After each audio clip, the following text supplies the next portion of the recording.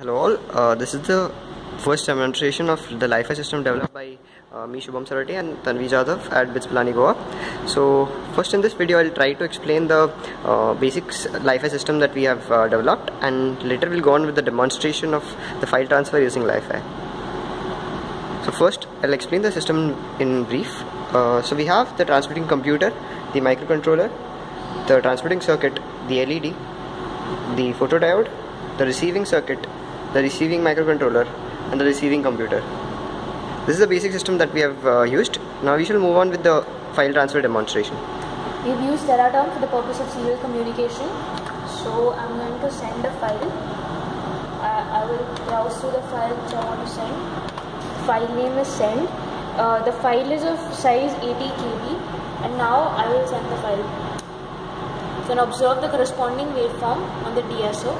Now let's go and check on the receiver computer whether we've got what we had sent.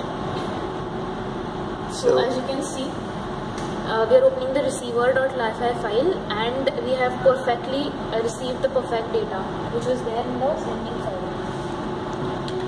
As you can see, the data received over here is exactly same as the file which I sent here. Thank you.